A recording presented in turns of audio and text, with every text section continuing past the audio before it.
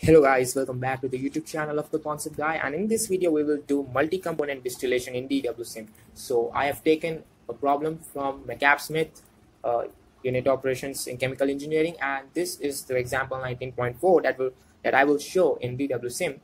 Okay, and I hope I will cover most of the methods to actually do the multi-component distillation. So in this question we have a mixture of 4% N-pentane, 40% N-hexane, 50% N-heptane, 6% N-octane, and all of this mixture is in a feed that is to be distilled at 1 atm to get 98% of the hexane and 1% of the heptane in the distillate.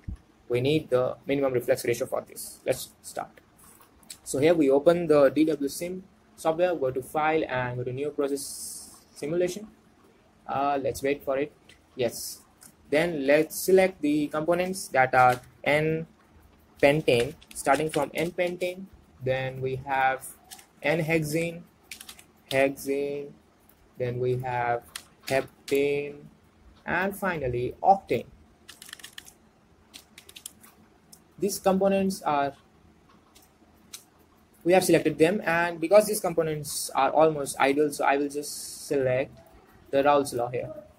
Let's add it. It's added over here. Then we click on next, go to C5, and pressure is my atm. Rest everything looks good to me. Let's finish it and undock this. Get it down. The feed stream, then the distillate stream, then we need a bottom product stream, the condenser duty, then the reboiler duty. Okay, and in the columns we can actually use the ChemSep 2 and the distillation column also and shortcut column also, but I will just start with the shortcut column. Okay, so things are really easy in the shortcut column at first. Feed stream, this one is feed stream. Yes, this is feed. Let's name it feed, FEED. This one is distillate, let it be D. This one is bottoms, let it be B. Let's connect all of them. Distillate, done. Feed, B. Condenser duty is this up one, and reboiler duty is this one.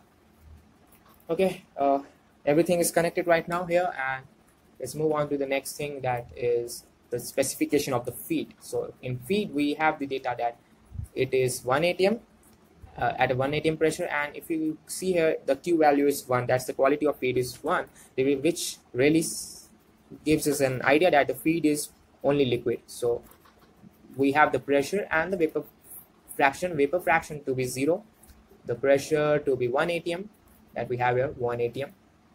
Okay, so and the flow rate, let's consider 100 kilomole per hour. You can consider anything for this case, but let's just take this 100 value.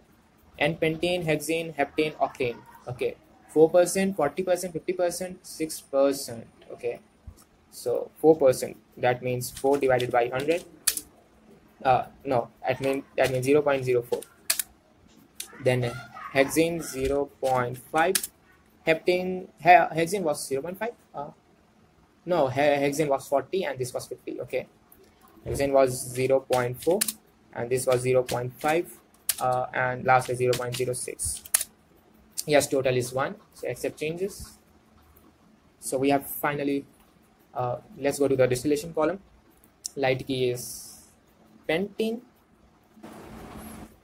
So the light key is N-pentane because it's light, and the heavy is N-octane. But here, if you see, then we need 98% of the hexane and 1% of the heptane recovered in the distillate. So what we want, we have actually the data of hexane and heptane, out of which hexane is light and heptane is heavy. So we will mention them, hexane as light and heptane as the heavy key.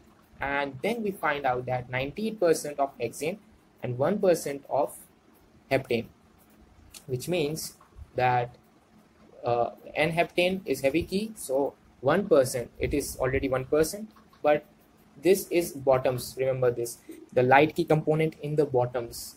In the distillate, the N-hexane is 98%, and on a very good scale we can actually make it 0.02, so that's 2% left in the bottoms. Okay, reflux ratio, let it be 1.5. Everything seems good. Let's solve the flow sheet. what's the error? Invalid value of this. Okay, what does that mean? Let's see. Our feed is correct, I guess. It's 1 atm. And how did it change? 100 kilomole per hour, 0, and 0.04, 0.4, 0.5, 0.06, 0.04, 0.4, 0.5, 0.06. That's good. 98%, 1%. Everything seems good. Is there something else we're missing? Feed, distillate, bottoms, error name D. What's this? Name D, parameter D. What's this? Errors during the calculation of flow sheet. Parameter D, invalid value of distillate rate. Okay, why? Light key component is N-hexane. This is N-heptane. Heavy key component, light key mole fractions in bottoms. Okay, that's the mistake. A very small mistake, 0.02. So you see, you have to just figure out what is going wrong, check the values again and again, and now it's okay, and we have the results as well. So minimum reflux ratio is 1.31528. Okay, and yes, let's check out the distillate and click on the distillate and see what's the amounts. Hexane is 0.89 and heptane is 0.01 that we desired. So let's check up the values first. Minimum reflux ratio 1.31528, and here we have the solution of this problem, and let's see where is the answer. This is the minimum reflux ratio, which comes out at 1.34. We have even less than that. Okay, maybe because of Dwsim's some calculation methods which are different from the normal process. The error is really minimal. And let's see the other values. Yes, we have the XD values here, which is 0.092.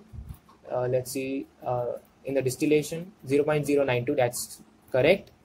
0.897, that's also correct.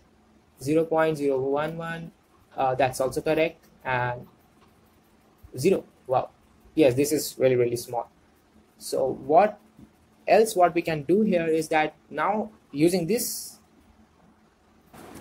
so what we can do is using these data, we can actually try the ChemSep column too. Okay, so we can try the ChemSep column or the rigorous distillation column, and let me just focus on the ChemSep column.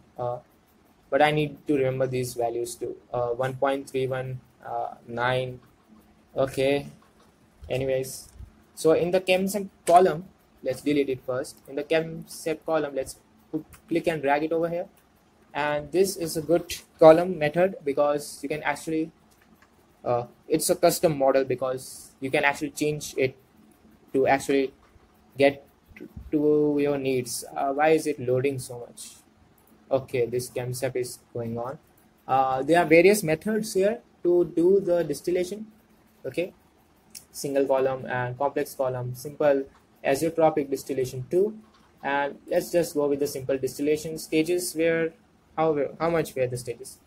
Okay, you need to actually take the data from the shortcut distillation, put it over here, and then this window will come up where you can actually enter the values later also. No, I don't want to save. Reposition it, and you can connect the stages here, like feed stage 10, so the feed is here. Yes, it's connected. Outlet, the top product here is my distillate, and bottoms is my, come on, bottoms is my B. Energy streams also. Okay, so here you see this open cape open object editor. Actually, this column is a cape open object. You see it is written cape open because even if you go here and put it out here, the cape open unit operation, you can actually get the ChemSep here. Okay, and many other things that we will talk about in the further videos.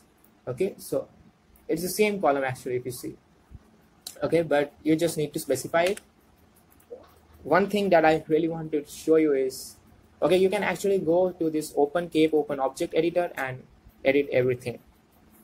I hope the video helped you, because many of you asked me what is happening, how to do the multi-component distillation, and here's the perfect method to do it using cape open operation too. But first you can actually go to the shortcut column and do it that way. So thank you guys, that's it.